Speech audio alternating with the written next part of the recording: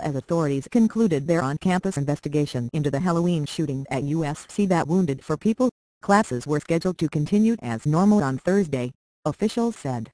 The campus is now open, read an early morning email alert from the university. Classes are in session. With 2 suspects quickly apprehended, USC officials turned to their next challenge, trying to reassure students, parents and the public that the campus is safe.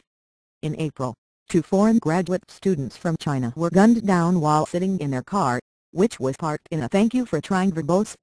This recording will go away once the product has been purchased. Neighborhood off campus.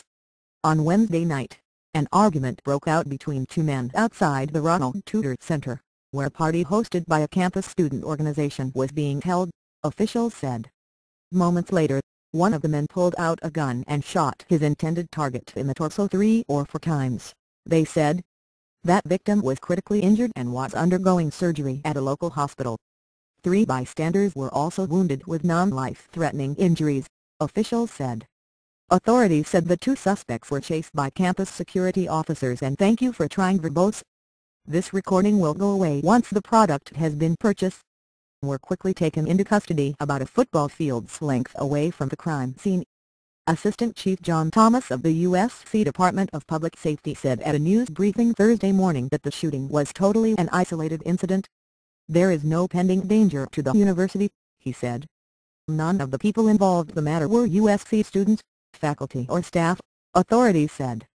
No information was immediately available about which group was hosting the Halloween party on campus. In a statement issued on the "Thank you for trying" verbose, this recording will go away once the product has been purchased.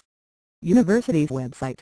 USC's Vice President for Student Affairs, Michael L. Jackson, said that campus policy requires that student parties be open only to guests with student IDs from USC or another university. This incident reminds us that we must look out for ourselves and be particularly vigilant about the personal safety of friends and guests at our social events, Jackson said in the statement. It is unclear whether anyone was checking identifications at the event. The shooting took place outside the party, where about 100 people were gathered, officials said. "Thank you for trying" verbose. This recording will go away once the product has been purchased. Students who witnessed the incident described a chaotic scene. "You hear one shot and you're like, wait, what was that?" said Matthew Hamilton, a graduate student who witnessed the incident. "As soon as it registered, everyone just ran." USC student Ashley Riedel, 27, said the gunfire seemed to occur out of nowhere. Everyone ran. Everyone ran like hell," she said.